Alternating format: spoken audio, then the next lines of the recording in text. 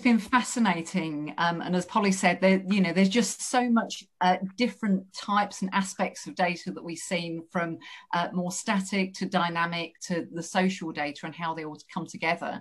I'd really like to come to Clive actually to hear his perspective on what he's heard today and on what that might mean for Wales. Well, certainly from a sort of small town mayor of a population of 4,000, I thought all three speakers are excellent. It's another level to what we're doing, with what Ed said with the data that he has. What we did in a simplistic way was create something called a place plan. And we just used the data from the system that we have to generate the spatial information that we know what we needed to spend on budget and policy. And then we've got three linked communities to the main urban part of Cardigan. We've got three villages on the outskirts. And so at the moment, we're doing like what they call active travel for those that are from Wales, looking at active travel inquiries and engagement to see what's needed in terms of the links between the towns. But the data we don't have is how many people use buses and things like that. We don't have that information about what kind of pattern there is between the villages and the time of day and things like that. So, this sort of stuff is really fascinating in terms of that sort of thing. And then with what Sharon presented, very similar stuff to what we're doing, but again at another level. We have a single active area, which is the town. But I'd love to be able to break it down to look at the heritage element of the town to see how much that attracts new visits to compare to the shopping area, and also to the more sort of suburban part of the town. For example, in just a key point from my point of view is that at the moment we spent about 50 to 100,000 on redeveloping play areas in the town, and I'm just finishing off a second project now, and I'm only basing it on footfall. So I don't know the kind of demographics and frequency of use and things like that. So I don't know enough about that, but hopefully, and being able to get more information on how we do that would be able to influence how we do policy and budgets in the town. But it's great to see the level of information that is possible. We use dwell time and footfall, and we can see the patterns and the tourists when they come in and when they go, and so we base our decisions on that. So, and on that, by the way, what we do, by the way, in case you didn't know, we send out information to all the businesses. There's 120 shops in Cardigan, and they all get information every month, which has translated this data into footfall and frequency, dwell time, how many people are coming into town, how often they're staying there, and things like that. So it's fascinating that this level of information. And then with what Polly had then, wow. And you're probably right about the 28%. I think that's true here from a local perspective, and probably other parts of Wales. I saw one clothing shop suddenly become much more active social media wise, and she started doing a fashion show on Instagram and online, and she's now been on TV twice as a result of doing that. And so it's brilliant that they've now grasped the nettle of, being frightened of the internet. I think it's going to be a competitor to the high street, but instead they've embraced it and said it's just another channel to market for them. And what I'm excited about in the year ahead, in terms of the context of the town, is that so much more is happening online, that now becoming more aware about Instagram and Facebook and things like that, and they're doing much more click and collect going on at the moment, something that didn't happen 2 years ago or even last year before COVID. So this accelerated that sort of channel to market and the online side for the town, definitely.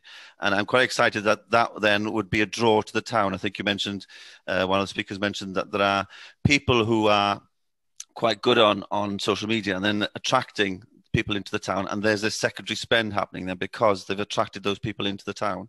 So yeah, really, really good and fascinating. I've learned a lot. Thank you very much. Great, yeah. And actually, I just wanted to come back to a couple of the questions that we've got. So one of them that's been posed is around coming back to actually what Ed was saying about using that spatial analysis for certain purposes. And the attendee says, you know, the Welsh Government is also interested in 30% of people working from home within their communities and remote working hubs. And presumably this tool could be used to suggest where these hubs could be located to have maximum impact. So I think that's a really interesting thing to discuss around you know, is work a missing component of the high street, and actually strategically where should you site those hubs to be very complementary? Yes, definitely. In the context of where we are here, I think that.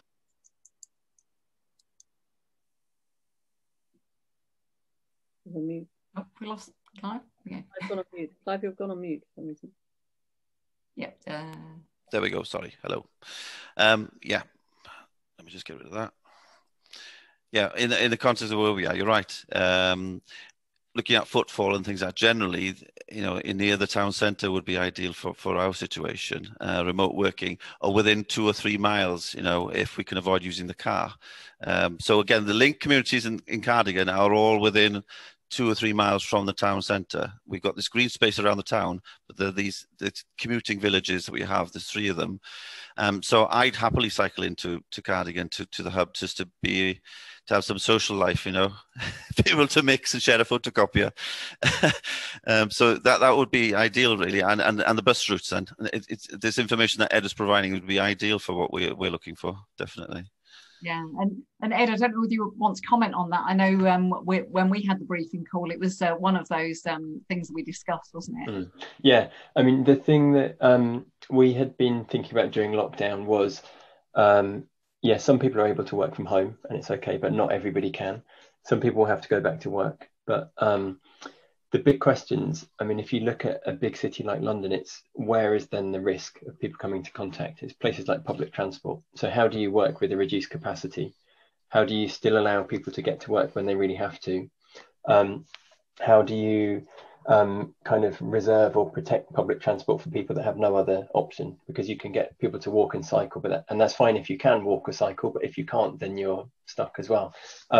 What we looked at was, where were there naturally parts in cities which were easy to get to by public transport, but also by active transport? And if you get this, I mean, the idea was that you might live on the edge of a city, you might need to get a train in a certain distance, and then when you're close enough to the centre, you could cycle the last 2 kilometres or 5 kilometres. And so there are strategic points in cities that you can find where the public transport network happens to intersect with a bit of the street network, which is more walkable. And that transfer from one mode to another can be an opportunity. You might get people transferring and keeping on moving into the centre, but you also might get people staying there. If you look at London, those places tend to be local high streets. One of the really interesting things would be to think about, could you start to make small scale shared workspaces in those hubs? And there's then going to be a kind of a longer term question, which is, what then is the kind of future role of high streets? And for a long time, they have been quite focused on retail. But if they're the parts of the city that people, parts of towns and places that people naturally walk through on their way to someone else, they're really places that encourage social interaction. And it's just that retail uses have really exploited there being people there to be able to have shops and sell things too. So I think there's a really interesting long-term question about what's the future of high streets. As retail, some of it does shift online, what then happens to those spaces which are left? Do they become more social? Is it about a different kind of work? Is it about a new mix of part working from home, part working around other people? And I mean, one of the things that COVID has made really clear is just the benefit of being in the same room at the same time as other people. And that's really, really difficult for a whole series of different types of kind of creative tasks. It's just really, really difficult. So I think there's an interesting question about how do all those things come together, and how do we look at high streets in the longer term as well. Absolutely, yeah. Thanks very much for that, Ed. And then just going to another question, which actually I think goes on to what Sharon was talking about as well, was what city or town data do you wish existed that would help your model? And Sharon talked about, you know, that thinking about the data that's missing. And actually, to any of the panelists, you know, what data would you like to see that would really enhance these models? I could speak up first if you like. My interest is ultimately in mobile data and sense data sources, and looking at ways we can build models from them. But I just think in terms of driving policy decisions, we need to be aware that they don't give us everything. So there's a real push at the moment for big computational models of massive amounts of quantitative data. But actually, it's still worth investing some time at getting into that qualitative data and the more traditional means of acquiring it, whether it's through surveys, through people on the ground, asking people, getting to the people that maybe aren't being captured when you are sensing effectively somebody carrying a mobile device in their pocket and it being picked up by sensors around the town, or because they've installed an app that will share readings so that you can start to do some kind of spatial analysis.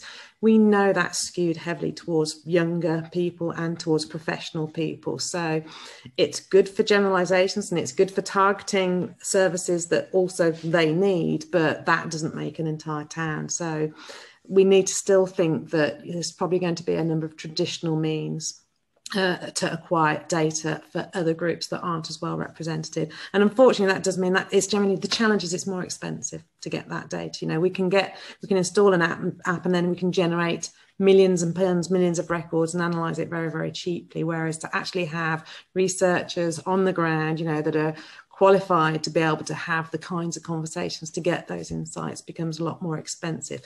The benefit, though, of the mobile data is it can help drive the questions, in terms of you can start to learn the footfall and the dwell spots and the areas that are being used or the areas that are not being as used as you expected to.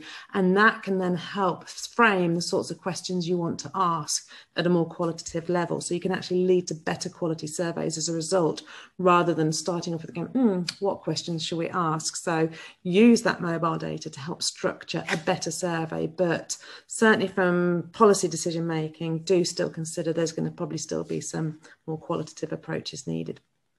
Yeah, that's a really good point, actually, to be very inclusive about where we're getting the data and who we're getting the data from. I think is an important point.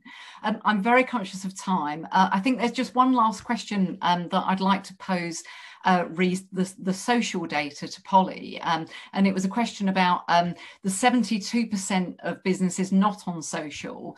What are the reasons do we think in Wales is for that? And perhaps between Polly and Clive, you might be able to start to answer this. Is it lack of poor connectivity, or is it other things? Certainly we've touched on the skills aspect there. So Polly, I don't know in general whether you want to talk about that, and maybe Clive specifically. Yeah, great question. Look, I think it's, as individuals, we're all happy using social media. We use it to a greater or lesser extents. But suddenly, when you're talking as a business, people, it's almost like sort of 30 years ago when only a few people in a business had a phone.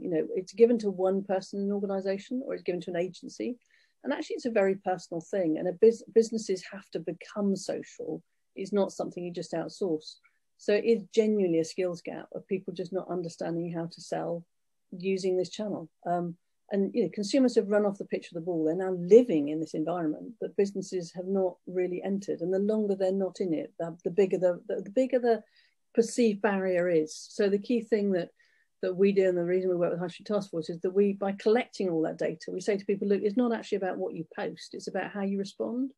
So, life's a conversation, right? And social media is just a place to have a conversation. So we believe that by being able to aggregate data together, show towns what they look like, and somebody goes, well, I'm not there, and you go, well, no, you're not there because you're not part of the conversation. And if you don't want to post something today, well, just join the other conversations, join the conversation the restaurant's having, and make it more matter of fact, because social media is not about what you say, it's about how you engage. And it's a skill that businesses need to learn at scale. Yeah, totally agree with that. I don't think it's infrastructure. People think, it's the broadband and all that. You don't need that kind of bandwidth, and we've got it now in Wales, I think. It is skills. I'll give you an example. Over Christmas, I did a campaign where I promoted all the online shops that were available in Cardigan, and I got bombarded then by people saying, well, my shop's not on there. But I said, well, you haven't got a shop. You've got a Facebook page, but you're just saying what your sister did and things like that. It wasn't a business-focused Facebook page. And so suddenly they realize I'm not there in the context of my business, and they sort of sharpened up a little bit then. And so that added sort of to that sort of channel to market then in the town. So yeah, I think it is a skills gap. I know there's Superfast Business Wales are sort of trying to fill that gap with what they're doing. And also before many years, something called Opportunity Wales, which helps the whole e-commerce agenda improve in Wales as well. So yeah, I think it's down to skills. Okay, that's great. Thanks very much. We have quite a few more questions, and we'll aim to get those answered for you. But for now, I'm going to hand back to David. Thanks.